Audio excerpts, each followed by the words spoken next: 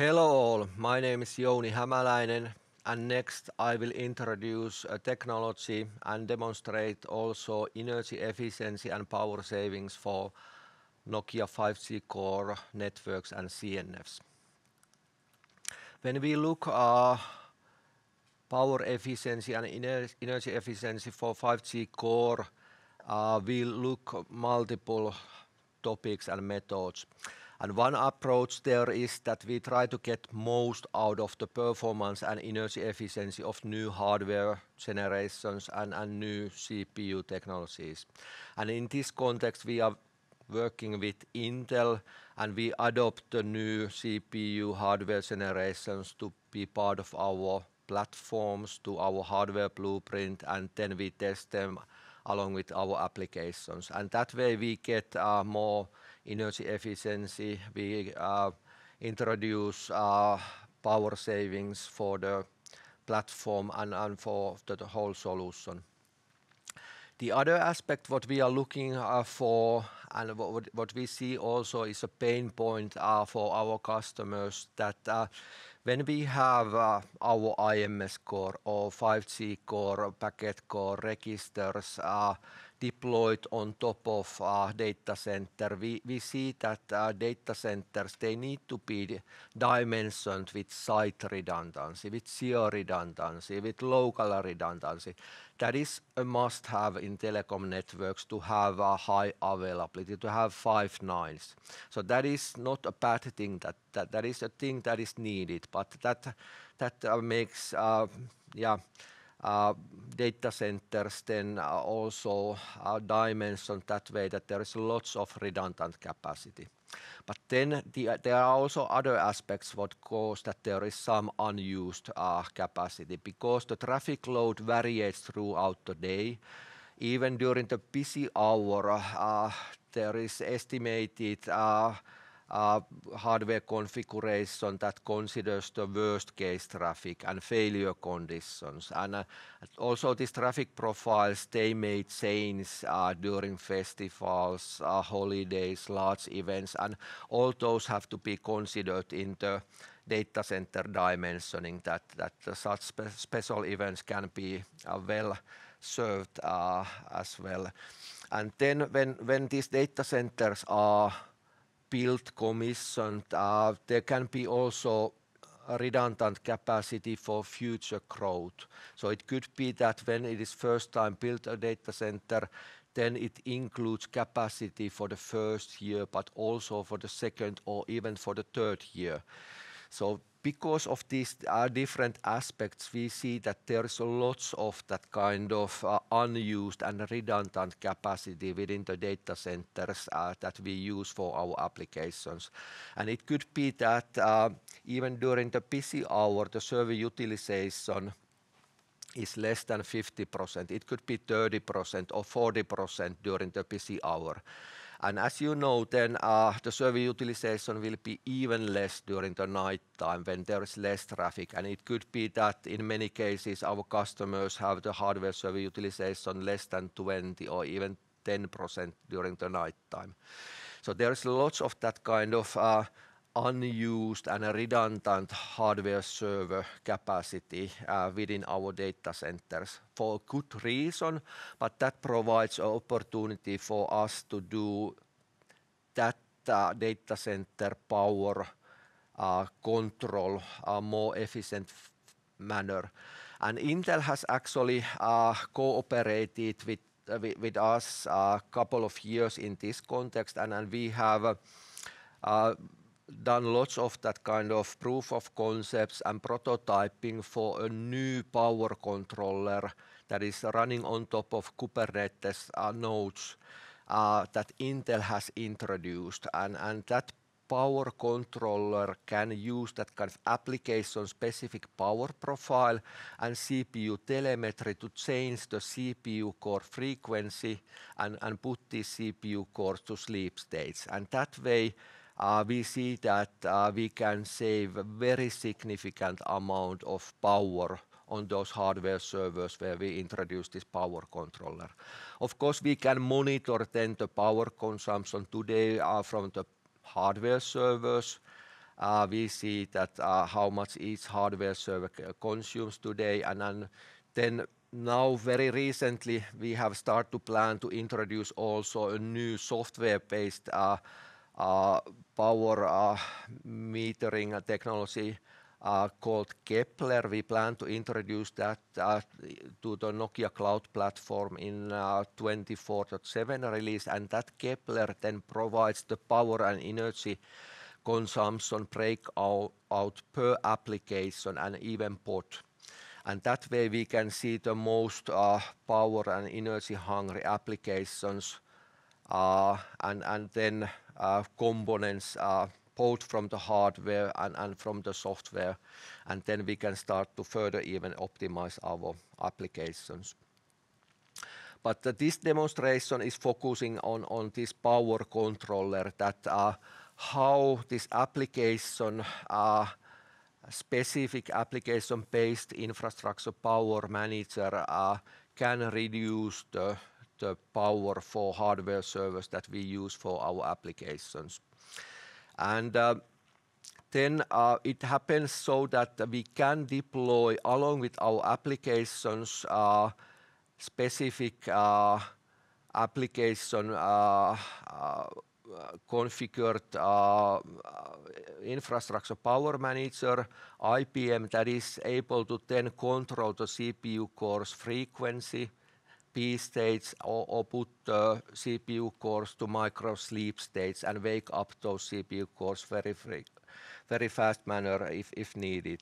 And then we are looking for to deploy this infrastructure manager along with our applications, and actually our packet core colleagues are planning to introduce this IPM functionality already late this year or early next year to be supported in our CMM and CMC products.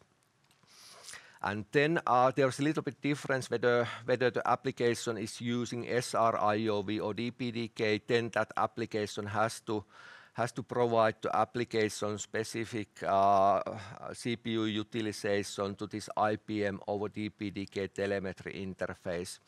But if the application doesn't use the SRIOV and DPDK, then this infrastructure power manager can do the power control on behalf of the application without changing the application at all.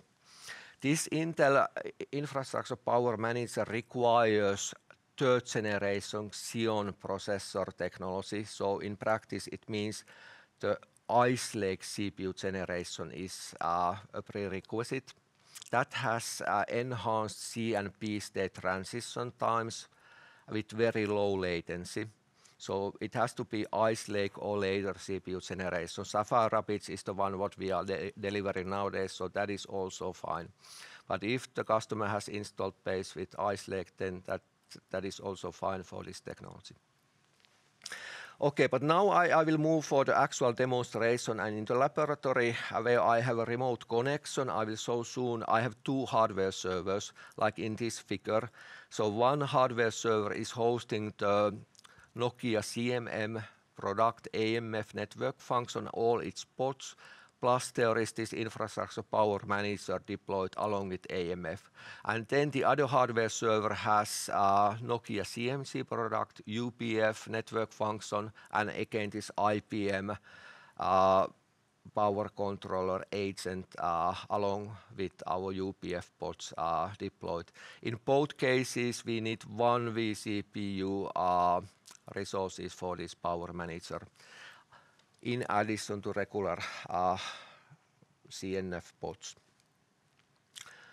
Okay, but that concludes the introduction for this technology, and then I go for this actual demonstration. So I have a remote connection here to our Tampere VLab, and on left-hand side here I have the hardware server where I run our CMM AMF product, and then on the right-hand side there is the CMC UPF product on the another similar Sapphire Rapids based hardware server. And for both of these network functions, we have introduced here 24-hour-like traffic profile that is squeezed into 12 minutes. So 1 minute corresponds 2 hours. And then we run their significant load for that one hardware server. For example, for UBF, we have 100 gigabits per second data plane traffic terminated with deep packet inspection to that UBF. And then we have done this traffic profile testing without any power control and then with power control. And here at the bottom, then you can see both for the AMF related hardware server and UBF related hardware server, the power consumption without any power control. And that is this red line here. And you can see that this hardware server and these CPU sockets here, dual socket hardware server, they consume power flat manner during the 24-hour traffic profile. So there is same power consumed during the peak hour. There is same power consumed during the lowest traffic hour, during the night time. And this is what happens also in our customer networks, that immediately when our applications are deployed on top of the data center, the electricity bill starts to count. And that electricity is consumed there steadily, regardless whether there is any traffic, whether it is nighttime, daytime, busy hour, same power is consumed. And that is then similar behavior for both control and user plane or for any kind of application. But what we have seen in this Nokia Intel collaboration project and also in this demonstration, that once we introduce this Intel Infrastructure Power Manager to those hardware servers and start to control the power, we are able to introduce very significant power savings. And in both of these cases, when we measure the power now, when the IPM controls the power on the hardware server, we see on average 40% daily power savings. And you can see also here that when IPM starts to control the power here for the UPF, for example, then the power consumption also starts to follow the actual traffic volume. But it doesn't follow so much what you expected, and that is because all these network functions have these redundant pods, 1+1, n+k redundant pods. And that means that those pods may have, even during the busy hour, then the low CPU frequency in use, and they are kind of saving energy also during the busy hour. So therefore, even with this power control applied, the power consumption curve is not so strongly variating per traffic hour. But the main thing is that we introduce here very significant power savings. And we see also based on these tests that this technology is mature and we can start to put this infrastructure power manager as a new feature for our product programs, for our roadmaps and backlogs. And actually, our packet core colleagues have started this already. They have this IPM as a roadmap item for CMM 24.11 and CMC 25.3 releases.